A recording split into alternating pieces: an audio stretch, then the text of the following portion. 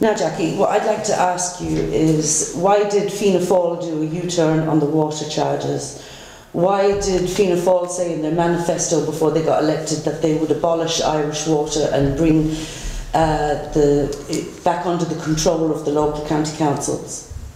What we said in the manifesto was that we would get rid of water charges. That has been achieved. We're not in government, I suppose, is the first thing to say.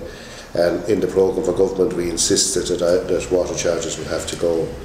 And 12 months on from that agreement, we have achieved what we set out to achieve. But if you are going to charge for excessive use, then you are bringing water charges in through the back door, which will lead to privatisation further down the road. No, I don't agree with either of those statements. First of all, water is a valuable resource. I think everyone will accept that. If someone is wasting water, I think they should be penalised.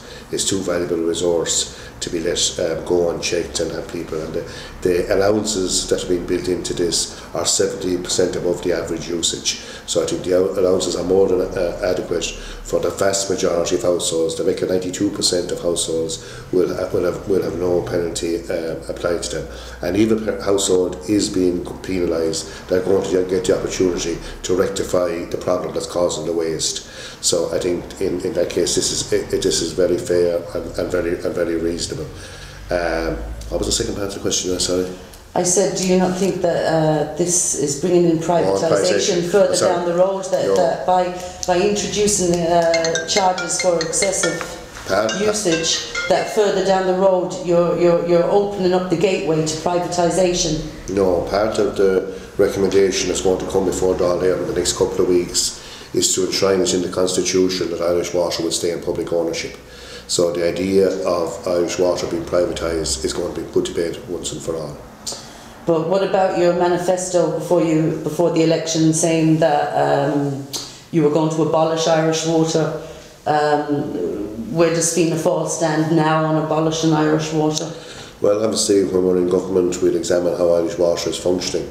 But I think the principal thing in our manifesto was that we said we'd do away with water charges. We have managed to deliver on that, even though that we're not in government. We have forced the government, and Fine Gael's policy was to maintain water charges. But your manifesto was to abolish water charges, and if you're charging for excessive use, then you're not abolishing. I'd be very happy knocking on doors to say that water charges are gone. There'll be penalties for people who use water excessively. But those which they reckon will be 8% of households, those will be given an opportunity to rectify the excessive use. And the allowance that's there is 70% over the average usage. So I think that's more than adequate and can be defended in any sphere. And I think another important thing that we've ensured is that both urban and rural dwellers will get equal funding under this, and that rural water schemes or community water schemes, because some of them operate in villages as well, will be catered for under this new regime. And I think that would bring fairness to the whole water structure. And I'm happy that what we said in our manifesto that we have stood steadfastly to, and that water charges won't be. But if you're charging for excessive water use, then we do have water charges, and it is look, we've had battles in this country in years gone by where they tried to bring in water charges before, and each time the people won. Now this latest attempt to bring in water charges, I don't think the government were expecting the backlash from the people, but we as people have spoke, and this is a democracy, and the people have made it quite clear, and they made it quite clear in the last general election, that we will not tolerate water charges under any circumstances, whether it be through excessive use or charges the way that they were hoping to bring in charges. Are you aware, Jackie, that there's a campaign at the moment for meter fairies going around the country taking out meters? How are Irish Water going to bill people that have no meter put in? Well, as regards the people who are using water excessively, as I said, Siobhan, water is an extremely valuable resource. I think the vast majority of people will want that to be used sensibly. And if there's a penalty there for people who are using virtually 70% over the average, and as I said, they will be given the opportunity if there is a leak or whatever to rectify that before any penalty will apply. So I think this these proposals that have been brought forward are fair and reasonable. And I think the vast majority of people will see it as such, and people will not be getting water bills through their letterbox. And I think the citizens of the country will be happy that Fianna Fail delivered for the citizens. Do you realise that even the bills that come in for excessive usage, do you realise that there will be a boycott? The boycott is continuing. I mean, not only is the boycott continuing, but now the game is the ante is being upped, because there are people going around removing meters, Jackie. Siobhan, is firstly that as far as I'm concerned, water charges for the vast majority of households will not apply. Anyone who is using very excessive water will get a bill, but they will get the opportunity to assess why their usage is so high, and if they rectify it, the bill will be nullified. The second point I want to make is that it's going to be put into legislation that Irish water cannot be privatised, and I think that will come to a referendum of the people, and undoubtedly that will be passed. And the third point is that people on community schemes are going to get equal treatment. So I think we're bringing a serious fairness to the whole water regime. It has dominated, I suppose, the political landscape for the last number of years, and I think what has come out of the Water Commission now will put it to bed, and I think the vast majority of people will see that there's a fair conclusion to this whole water saga. Okay, Jackie, do you believe in democracy? Of course. And do you believe that if the people have spoken and said that this is what we want, then the government should listen to the people? Yeah, but we're going to disagree on this point. I feel that what has come out of the Water Commission will satisfy the vast majority of people in this country. You see, I don't, because I think that people aren't stupid. I think that a lot of people realise that this is all leading to privatisation, and I don't think you can fool people anymore. And with social media, the information is out there, and people are seeing the information. On the privatisation, there's a clear recommendation from this Commission that there's going to be legislation put before the Dáil that will go to a referendum of the people to enshrine in the Constitution. So, Jackie, under EU law, Irish water has to have be open to competition 6 years within setting up. Well, so that means that other utility companies that deal with water can come in here and get hold of the water and sell us back our own water. Under EU law, as a company, Irish Water was set up as a private company. Yes. So under EU law, private companies, one company cannot dominate the market. The market has to be open to competition. So where does that stand now? Well, the recommendation, I suppose the EU, there's been lots of quotations from the EU in regard to Irish water and water charges, and when we got into the meat of the issue, what was being said wasn't actually what was in there in reality.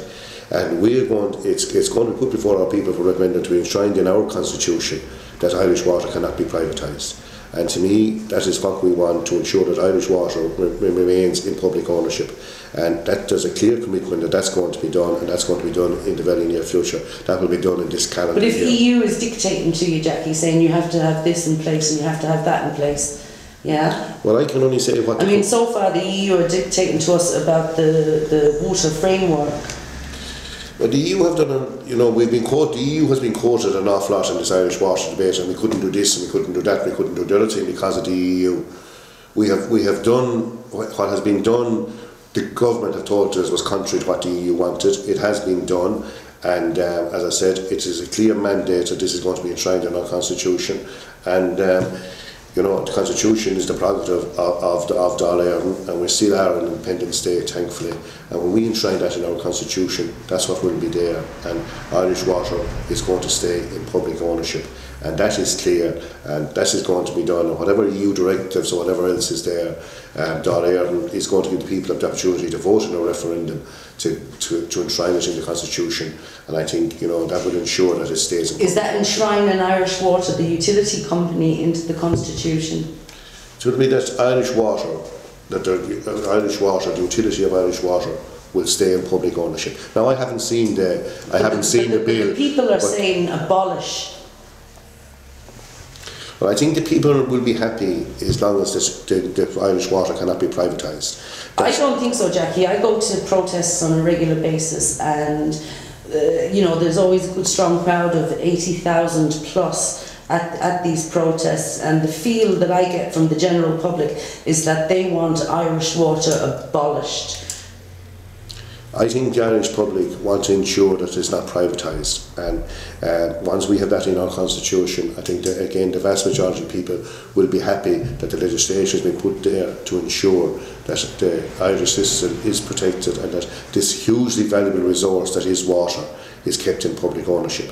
And I think that is what the vast majority of people that I will be talking to want to ensure that that happens, that Irish water isn't, you know, as we talked earlier, when we talked earlier about vulture funds and what's happening with vulture funds, and you know, while that's it, going off on a tangent, people are very unhappy with the way vulture funds are treating people. We have to ensure that Irish water never goes down that route, that people can be victimised by a private company, and when that's enshrined in our constitution and stays in public ownership, I think that will ensure that that can't happen. If there's a general election called this year, Jackie, and the people are still saying abolish Irish water, that what Fianna Fail are saying at the moment is not good enough, that we want Irish water abolished, how are Fianna Fail going to sell their manifesto on this to the general public before the election? Well, I suppose first of all, Siobhan, our manifesto for the next general election hasn't been written yet, and maybe the election will happen this year, maybe it won't. You know, that's what happened in the UK last week. It could happen next week for all we know. But our manifesto, we will obviously take on board. We will sit down on parliamentary party, and you know, policy people will sit down and see where we go to from here on Irish water. I'm happy that the commitments we made the last time round to divorce people who vote for us, that we have stuck to those commitments, and we will obviously gauge, you know, what is best for the Irish people, and our manifesto will be based on fairness for all. And I suppose as a party we pride ourselves on that we try to have fairness to all our people, and that's what our manifesto will be. And Irish water obviously will be part of that manifesto, but only part of it. Social housing, and you know, there's a whole huge number of issues there that will dominate the next election campaign. Yes, but water has been the main issue, Jackie, that has dominated over the past 3 years. Yeah, I think it will not. It won't. I think in the next now again we'll probably differ. I think that Fianna Fail said that they would do this and they'd do that before the election, and up until last week, Fianna Fail were basically going with what the general public wanted, and then suddenly they did a U-turn and are backing Fine Gael in over the committee's report. Now, how can Fine Gael hire a committee to give them a report, and then once they get the report, they don't like the report, so they hire a legal team to go against the committee that they hired? I mean, it's madness. I couldn't disagree more with you, Siobhan. Fine Gael clearly stated in the last general election that they were going to keep water charges. That was a core part of their election campaign, that they were going to keep water charges. We had the opposite view. Here we are now in the month of April 2017, about 10 months after the formation of the government, and what we said Irish water charges would be abolished has happened. What Fine Gael said hasn't happened.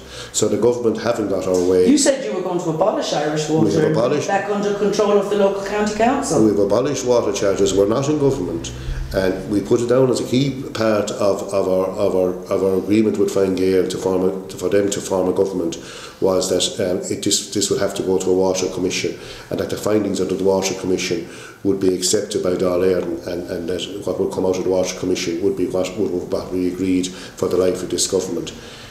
It was a core part of our agreement to support when we abstained on the election of a Fine Gael Taoiseach, that this commission would be established. This commission, you know, has come out with its findings, and the water charges for domestic householders are no more. So I would be happy knocking on any door that what we said we stuck to, and even though we're not in government, we managed to deliver the huge thing to Irish households, that they are no longer paying for water.